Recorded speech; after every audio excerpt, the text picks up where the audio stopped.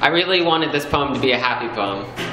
I mean, like, the other night I was roller skating, and there was a roller derby girl, and she was a cute girl, and she was a cool girl, and she was artsy, but I just can't help being so angry. You know, my foot hurts. You know why? Because I can't tell you why. The things that I can't say, my friend just made me promise that I wouldn't say something, and I don't know if I can say it through my words any other way, then it's not fine.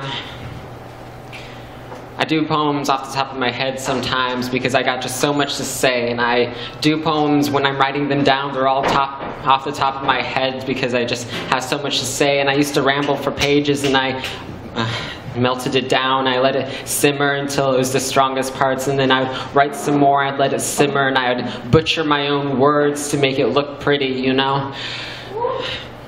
Some days I don't know if it's worth rhyming. Some days I don't know if it's worth trying to explain in any sort of depth or beauty, because what's the point? I worry for my friends way too much, and I had to cut someone off because I worried too much, and I don't know if that's a good thing. I mean, it's a good thing for me because I can't worry so much, because then I'll become someone who they have to worry about. I don't want to put myself in the position where other people have to worry about me because I've been taking care of too many people, stretching myself too thin. But what do you do when you have to take care of someone you love and you can't take care of them? Do you get to love them still? Do you get to talk to them still? Do you get to say the occasional "how are you doing" and not wanting the response because you know it's going to bring you down, but wanting the response because you want to talk to them? How much do you have to love someone for the pain to be worth it, and how much does the pain have to be for your love not to be worth it? There's too many things I can't talk about, and there's too many things that I'm not sure if I'm ready to.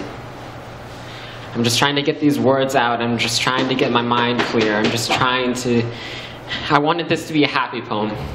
There's this roller derby girl, and she's really cute.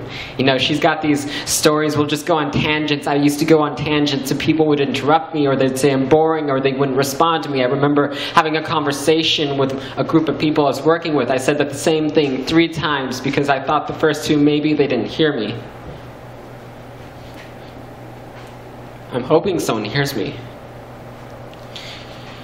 There's this roller derby girl, I met her a while ago. I was at a poetry slam like this. She's really cool. She can paint like nobody's business. She has these amazing drawings and these wonderful stories, and I'm just so glad there's something to be joyful about. Sometimes it's a little hard. I'm going to be joyful. That's my declaration.